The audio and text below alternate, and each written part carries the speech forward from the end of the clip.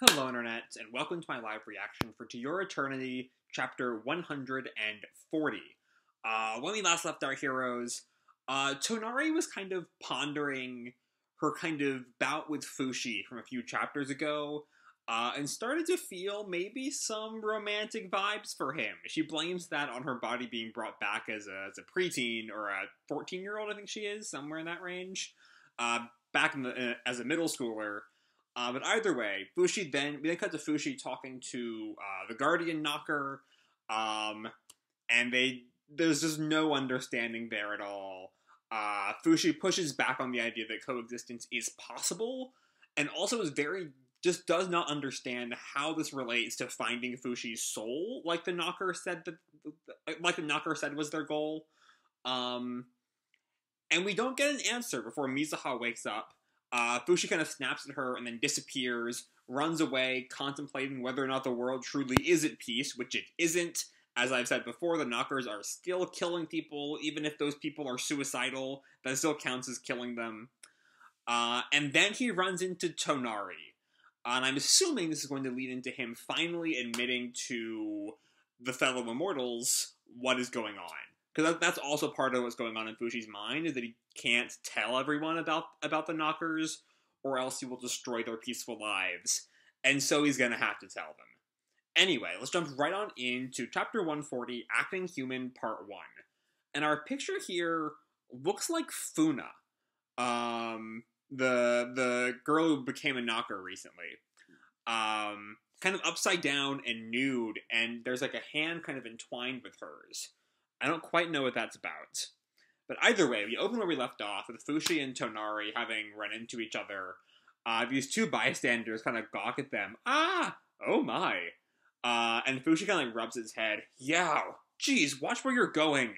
And Tonari snaps at him. I could say the same to you! And then she kind of turns to him. What's the deal with you never coming home? And you look like a total weirdo dressed like that right now. And she's referring to Fushi wearing his normal, 800-year-old clothes. And Fushi responds, yeah, I didn't feel like wearing those clothes Mizuha bought. And Tonari stands up and kind of dusts herself off. Oh, yeah? And Fushi gets up. Oh, right. Sorry about the other day. I shouldn't have used your friends' bodies without telling you. See ya. And Fushi's just gonna leave. All of that, drama, last chapter promise sort of taken away. But Tonari doesn't let him go. Well, wait a second. I should be the one apologizing. I had this idea that their lives, that Upa, Mia, and Uroi were mine. But the time they spent with you was special to them. And I hadn't realized that they were a part of your life, too. I thought of them as my property. I mean, she's kind of right, I guess, but also using her friends' lives to kind of hang out with the descendant of Hayase is still kind of a scummy thing. But in the end, it's not too different than Fushi using any form. Anyway, Tonari continues, your feelings are yours alone. As your friend, I really appreciate what you did for them. It was wrong for me to control what you think in whatever form you want. So do as you like. Hang with Mizuha if you want. And then she kind of holds on to the friendship bracelet that Fushi forced Mizuha to make for her. And then she kind of leaves it there, and that's about it. So I'm sorry, Fushi. I won't cry or yell at you anymore. Because I've got the heart of a warped, twisted old lady. And then she looks at Fushi, who's sort of like looking away. There's something about Tonari's line here that feels like a giving up on Fushi, almost.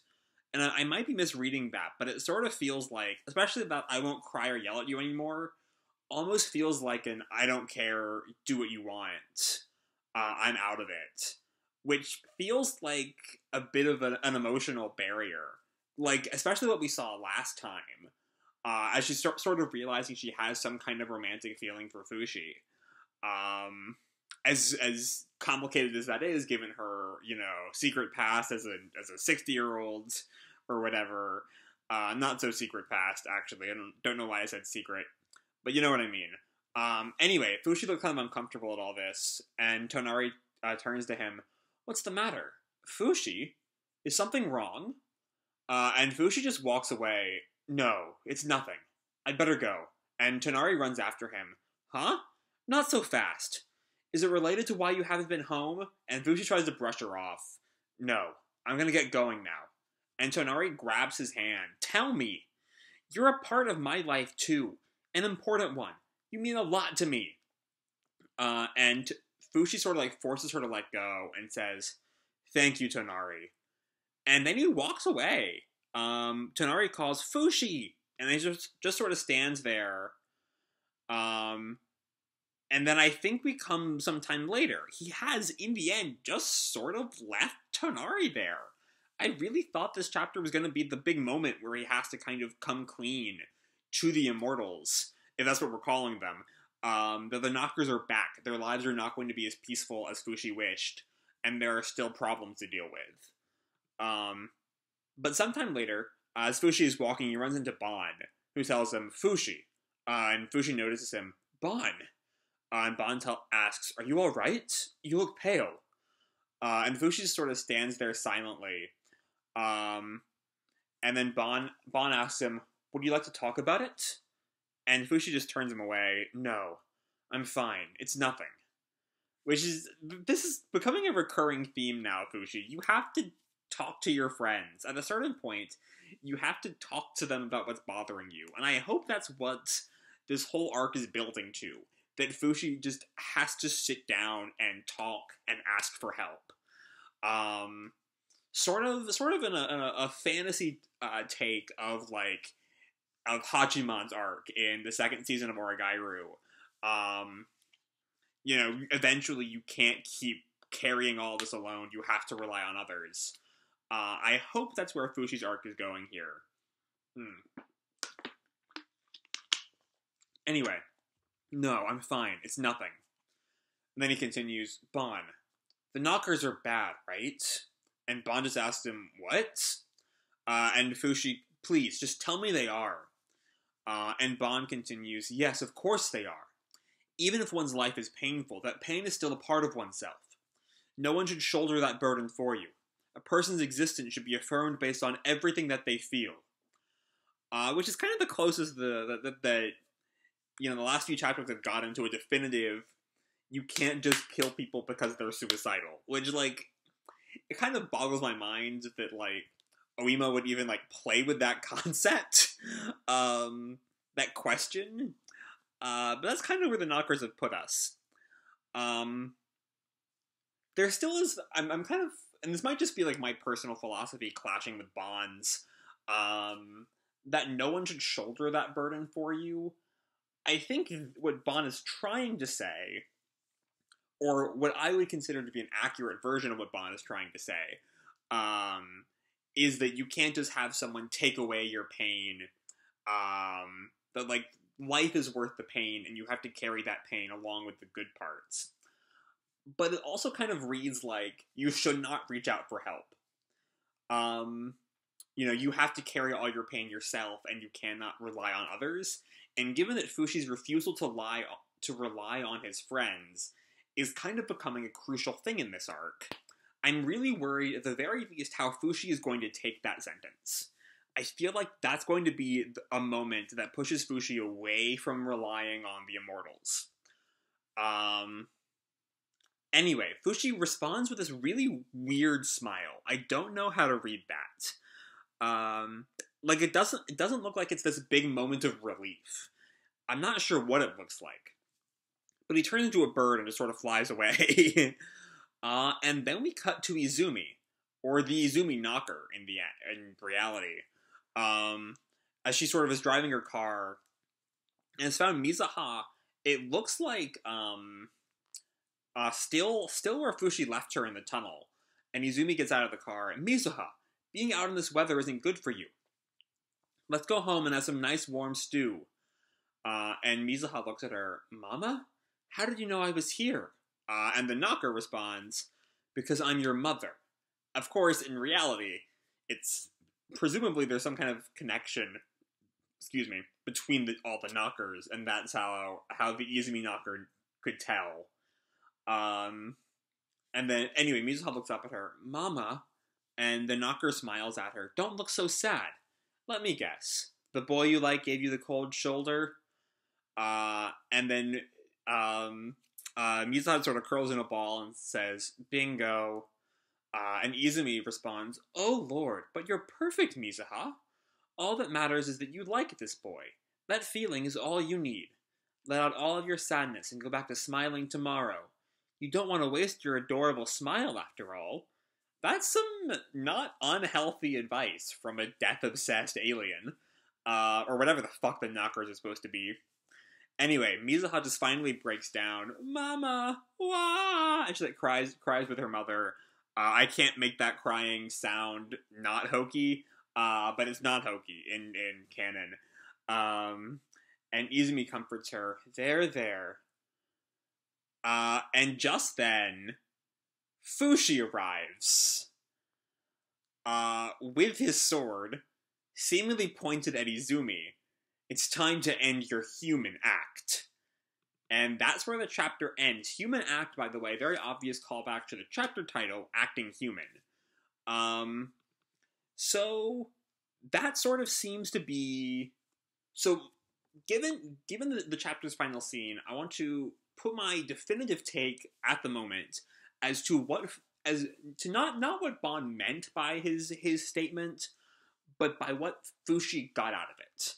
And I think what he got out of it is a good thing and a bad thing.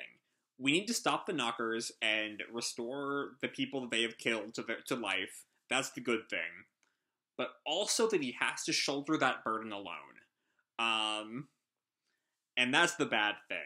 So it's kind of one step forward and one step back for Fushi. He's kind of reassured by Bon that he's in the right by keeping the secret from everyone. But also he's confident again that the knockers do need to die. That even if the knockers should, if like saying the knockers need to die for being knockers sounds kind of harsh, but like their MO is killing people. And even if they think they're killing the right people because those people want to die anyway, and as the Funa knocker said back in, I think 139 or 139.5, I think it was 139 though, people who are contemplating death are already dead. That's just like not true in any way, shape, or form. So yeah, that's my take on that final conversation between Bon and Fushi. But again, he's sort of further entrenched in this idea that he has to bear this weight alone. That no one can shoulder this task for him. Which I don't think is what Bon meant by it, but it's definitely what Fushi got out of it. But feel free to disagree with me in the comments. I want to know if there are any other opinions on that, because I think it's a sort of very vague conversation there. But yeah, then we have this Tonari scene that I've been talking so much about the last half of this chapter. I sort of left the Tonari bit out in my thoughts. And yeah, so it's kind of in two parts. The sort of earlier scene that feels like a sort of, on one part, an apology that, like, you know, she doesn't own Upamiya and Uroi. The time, they're not just her friends, they're Fushi's friends too. And any real discussion of this kind of, like, I think there's an issue with the idea that Fushi is using them. Because then you have to start discussing, you know, who is allowed to use these people. And that's just a thorny question.